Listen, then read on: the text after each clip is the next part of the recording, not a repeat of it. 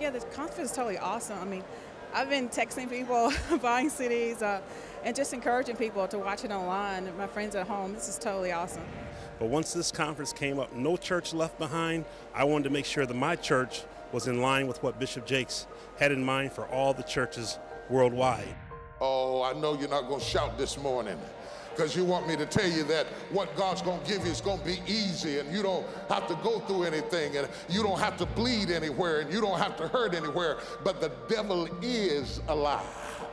Every time you take a step further in the kingdom, you will pay some personal price to be who you are. And I know you were raised in the name it, claim it generation where you think you can dance your way into a blessing.